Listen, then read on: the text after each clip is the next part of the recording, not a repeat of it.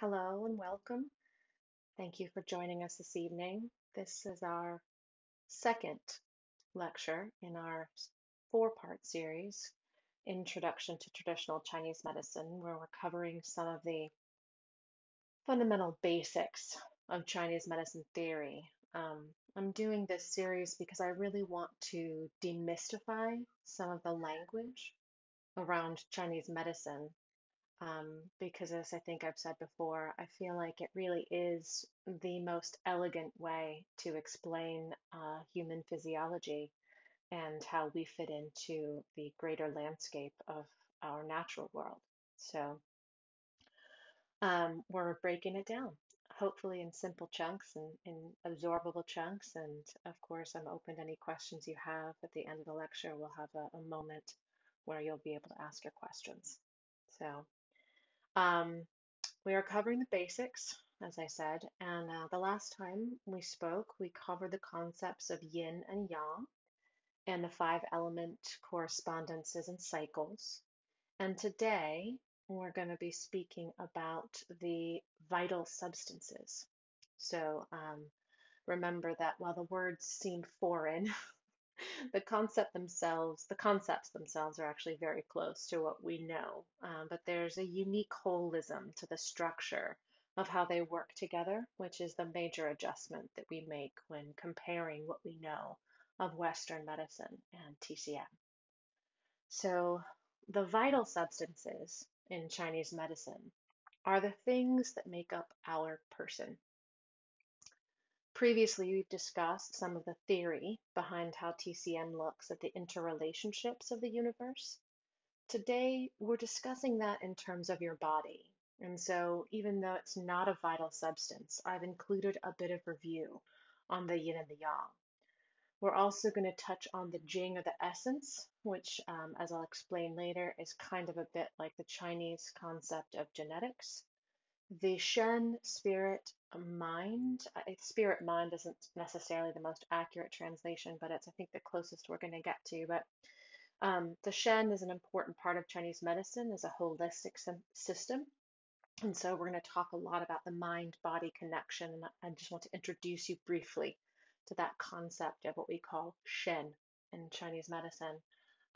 We are going to briefly tackle the subject of qi. I couldn't talk about substances without talking about qi, but it is perhaps the most enigmatic of all of the substances because we don't have a one-to-one biomedical equivalent of qi in Western medicine. And as I'll say again, we don't even really have a word for it in English. So bear with me as I try to go through the basics of that with you, just to hopefully shed a little more light on it so that when you're in the clinic and your acupuncturist is talking to you about, oh, your chi is this or your chi is that, at least you have some reference point that you can kind of harken back to when you're thinking.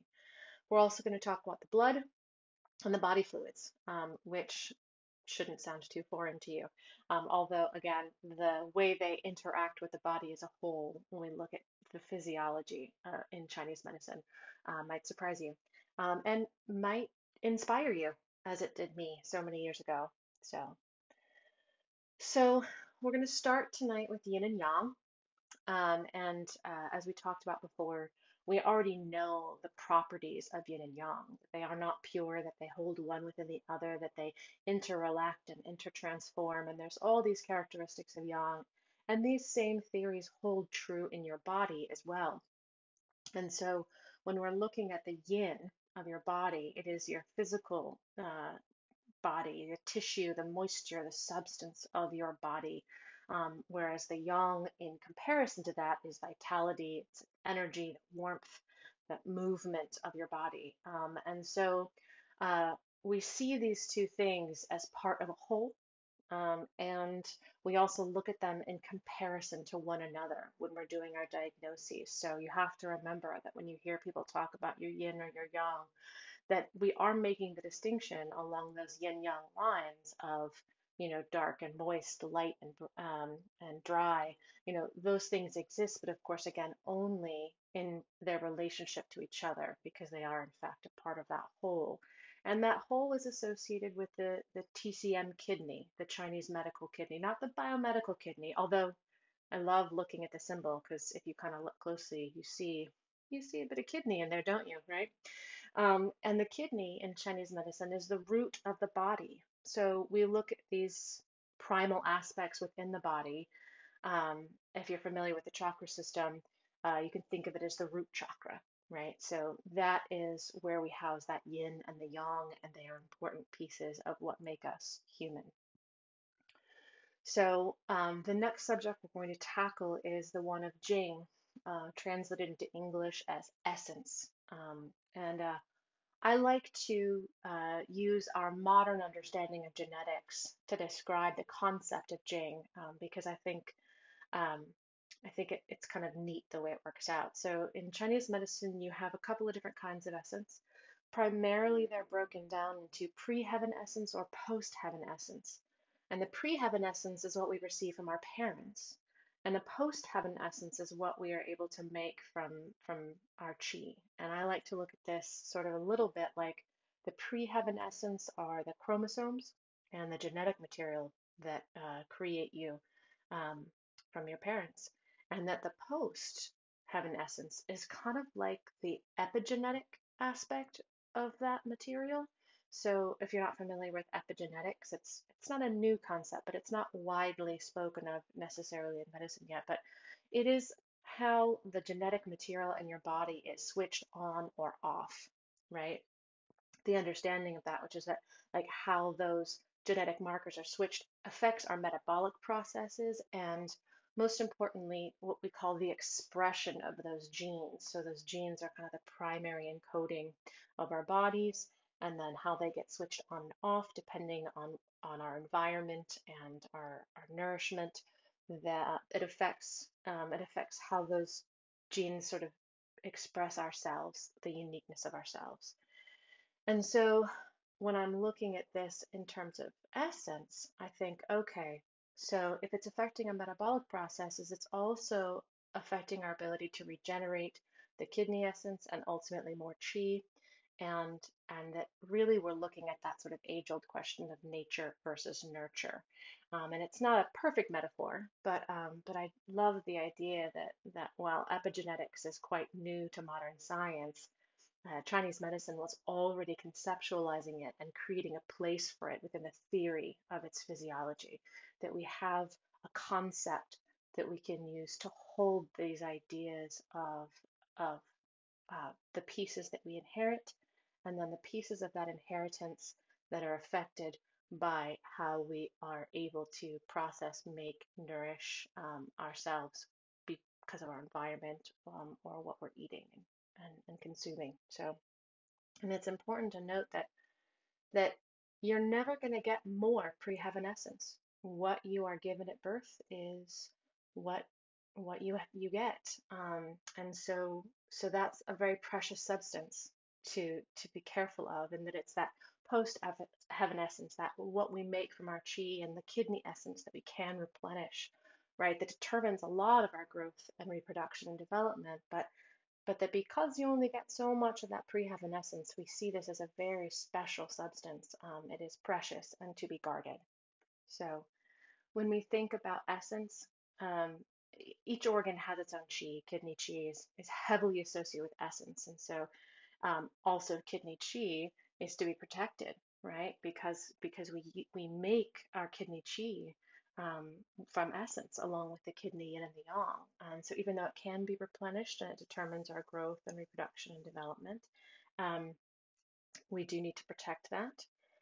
When I talk about growth and changes, the essence, or rather the release of essence, is an important piece of the hormonal maturation cycle. So it matures during the hormonal changes of your life. In women, we can look at the onset of menses or the menarche, and all the way through to the absence of menses through menopause. And so that release of essence over your lifetime, it follows cycles, 8-year cycles for men, 7-year cycles for women, but this is part of how it grows and changes. And so this is why throughout your life, you'll see how that affects your different needs from a biological perspective and a physiological perspective. And it's mostly because of how your essence is being distributed.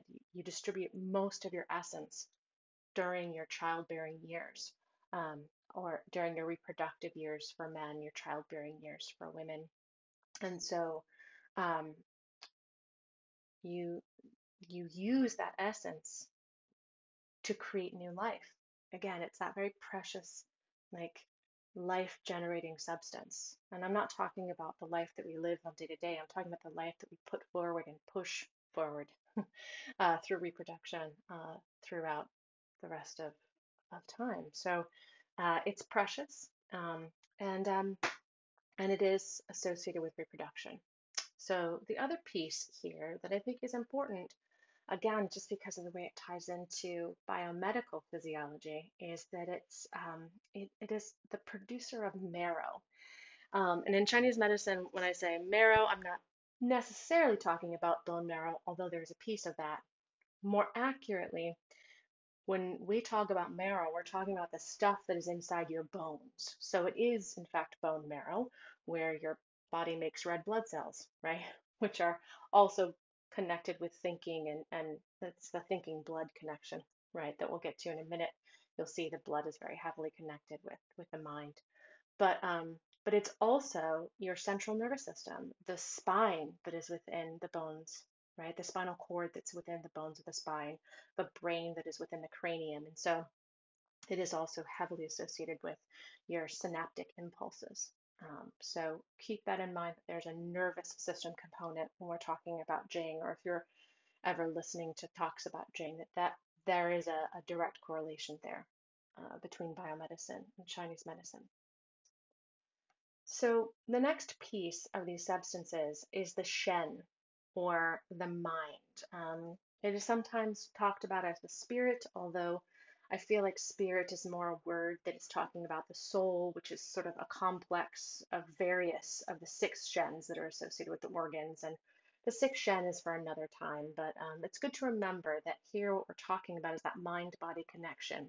And the Shen is a piece of that, both spiritually and the more complicated description, but also just in a consciousness aspect. So it is the thing that makes you uniquely you. It is the thinking, feeling, memory, wisdom, consciousness of the you, that sort of personality aspect. And it's all of those things and sleep, which we're now beginning to widely accept as a fundamental piece of healthy lifestyle. But sleep is, as we all know, what allows our brains to process and organize each day. And it also ties the mind body together.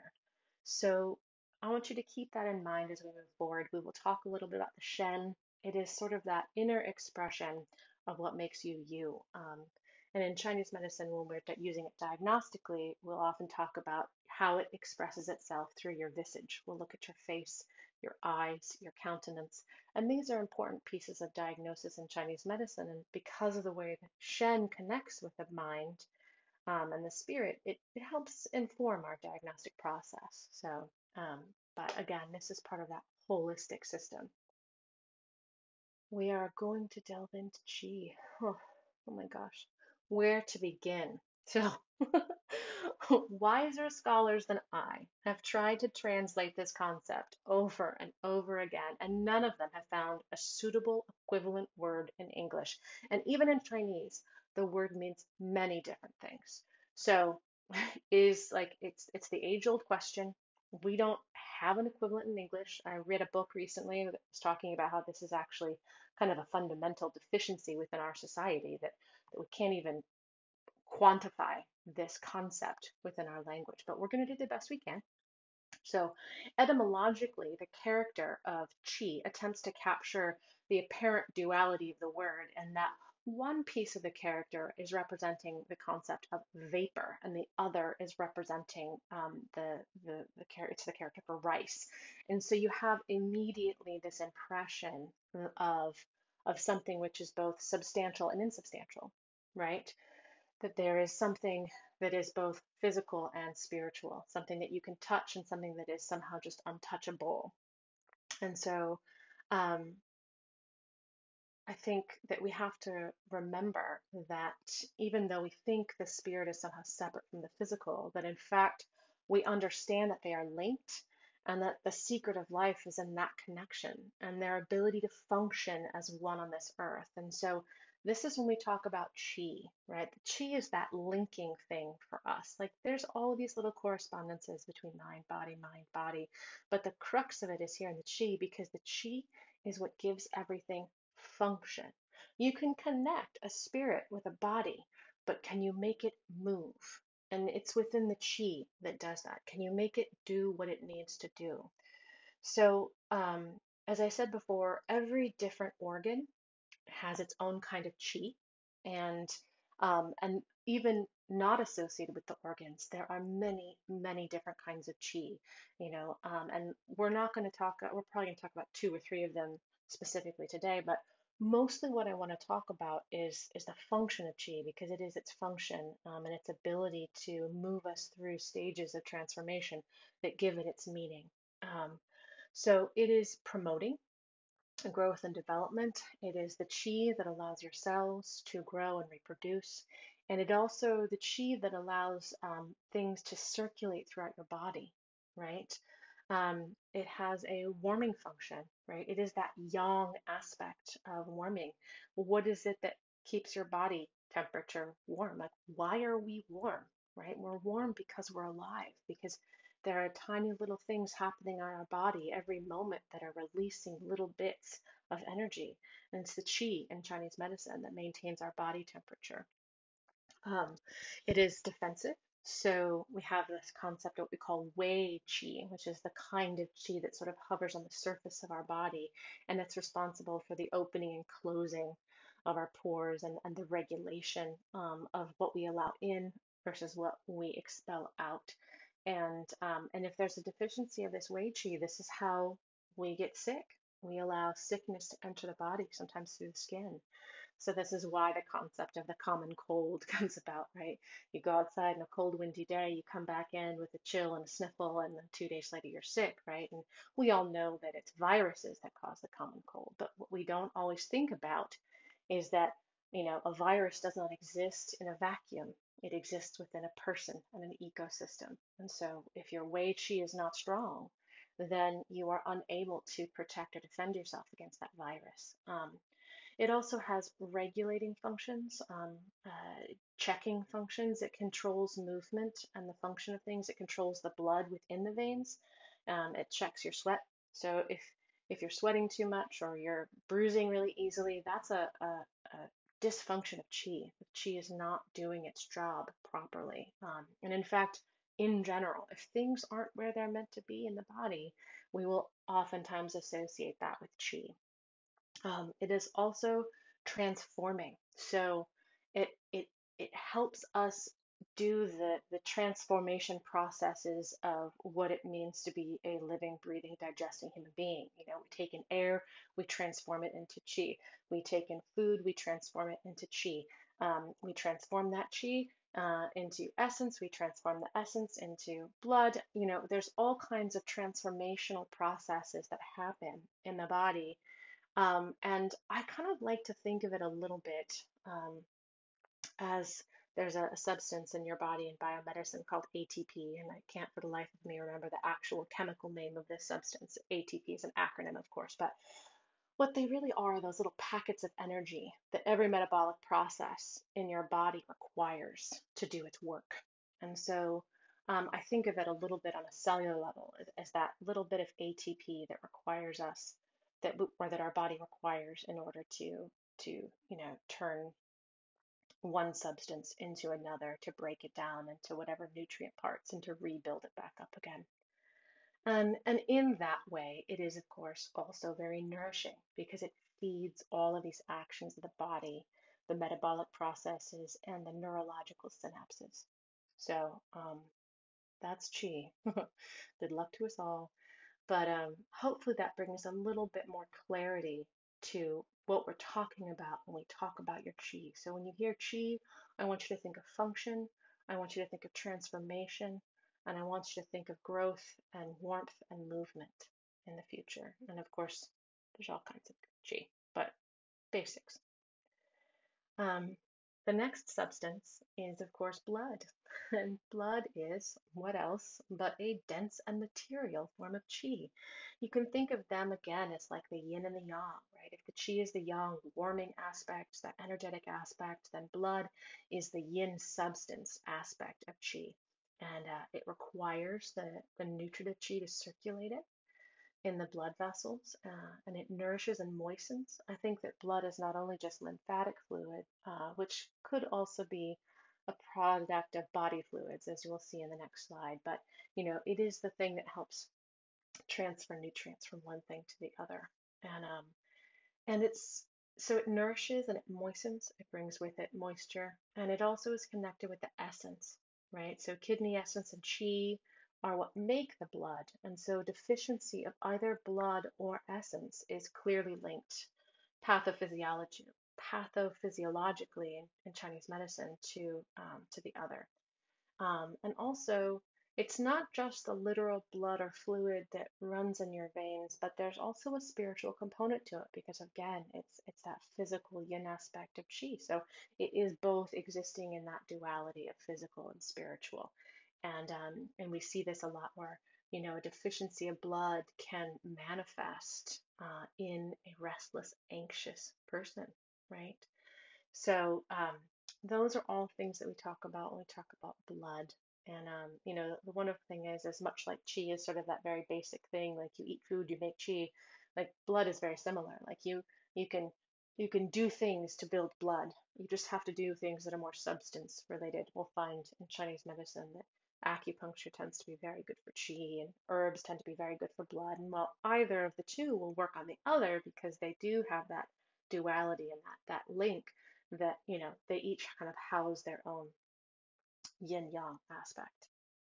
And the last thing that we're going to talk about tonight, it's probably the most basic, um, but I think it's a great place to set us up for next week when we begin talking about the evils, because I think that these concepts that we have when we talk about the blood, body fluids, things that are clear and light and turbid and heavy, and are we doing the right kinds of are we putting them in the right places? Are we metabolizing them appropriately? Those can start to get us closer into the evils as we talk about them. But at its basic, of course, like the body fluids are just what they sound like, right? They are the other fluids in the body.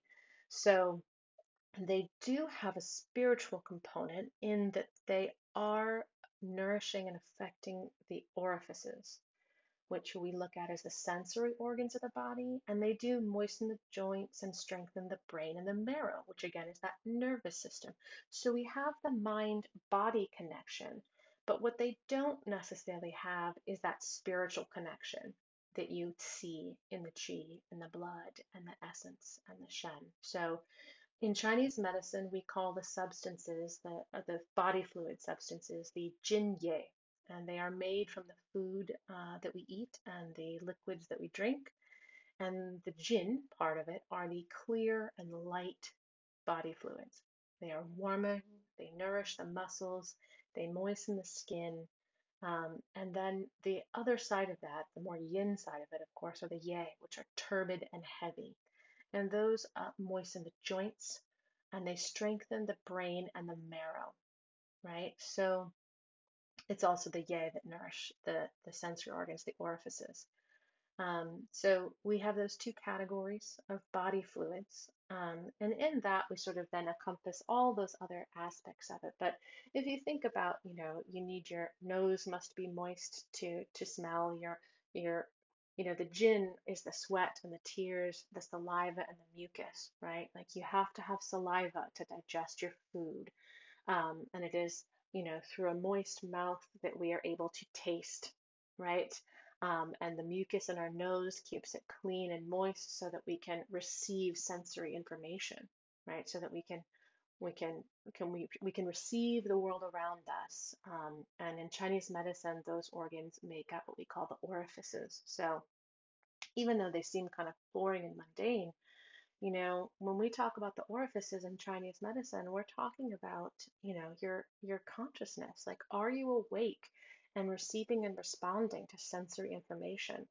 Herbal substances in Chinese medicine that open the orifices are important to keeping our sensory awareness of the world around us. And it gets more complicated when we begin to look at that within the context of some kinds of modern illness, where we have things like sensory processing difficulties, where there is so much sensory information that's not being processed appropriately in the brain. And how can we use Chinese medicine and herbalism to affect change in that way? So, on the one hand, we think, okay, body fluids, yeah, but it's important to know that they're there. And the yeah, of course, are the urine or the moisture that's found in the bowel, which, again, kind of boring, kind of graphic, and yet really important to a properly performing metabolism. We will always talk to you about your urination and your bowel movements in Chinese medicine, and it's not like we're trying to get too personal. It's just these processes are really important to how our bodies function, right? Are you moist where you need to be moist and dry where you need to be dry? And a lot of that has to do with whether your body fluids are being directed appropriately. So, um, that is the last bit that we're going to talk about today for the substances. I hope you enjoyed my little breakdown here, and I hope that next time you're in your acupuncturist's office and they start talking about one of these substances, you have a little more knowledge to arm you, um, in understanding what it is that's going on in your body. Again, they're just one of the many parts of how it all works together. And as we go through the rest of our pieces, we talk about the evils and we talk about the meridians. It's the picture is all going to become more clear, but it's important sometimes to start with these individual pieces so that you can have a better understanding as we move forward. So I'm going to open things up for questions now. And again, if you have a specific question that you don't want to ask publicly, feel free to send me an email or reach out. I really do love talking about Chinese medicine. And so don't be shy. Happy to talk about any of those things. I could wax poetic about it for hours on end, as you will come to find out, I'm sure. Anyway, thanks for joining us, and I hope you join us again in a couple of weeks for our next video on the series, where we talk about the evils, which are the Chinese medicine way of talking about what it is that makes us sick. So that promises to be an exciting ride. And until then, I will talk to you later. And anybody who's hanging around for questions, stick around. We'll do our best to answer them. Thank you so much. Have a wonderful rest of your evening, and I look forward to seeing you in a couple of weeks.